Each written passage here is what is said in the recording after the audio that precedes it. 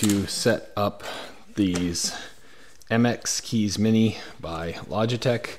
These are the new kind of clicky cherry keys that are, you know, like mechanical, but they're super small like chiclets. And I'm gonna hook it up to an iPad. I don't even know if I can do it. I might be able to, I'm not sure, but let's get going. Pretty awesome, beautiful build quality. Well, that's a good sign if it's Bluetooth. Maybe not a good sign if you need to download any software. I don't know, the marketing on this is just pretty beautiful. What do we got in the little kit here?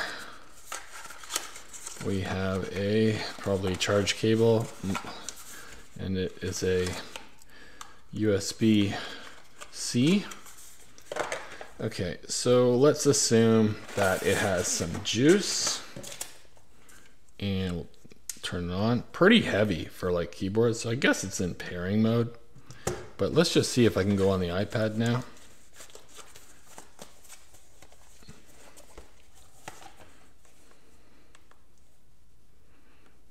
Super secret password.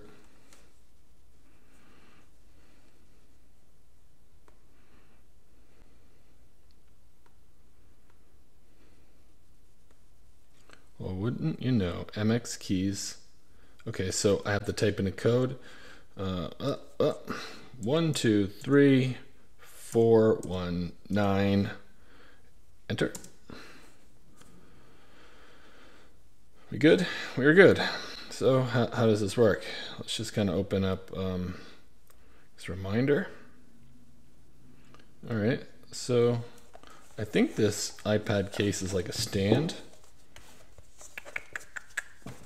So let's bring this back a bit.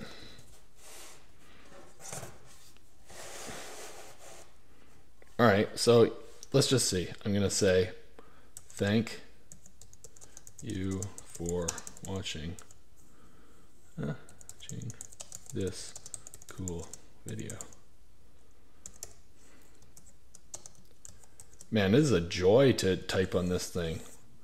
Okay, so yeah, like it was pretty easy, no instructions needed to pair it to an iPad.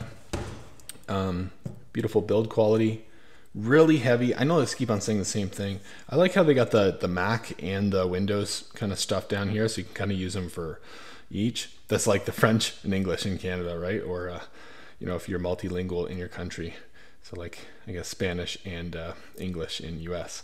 But you know, you have Command and Alt, right? It's nice. You know, a lot of keyboards you see are just like only Mac or only Windows, but yeah. Beautiful.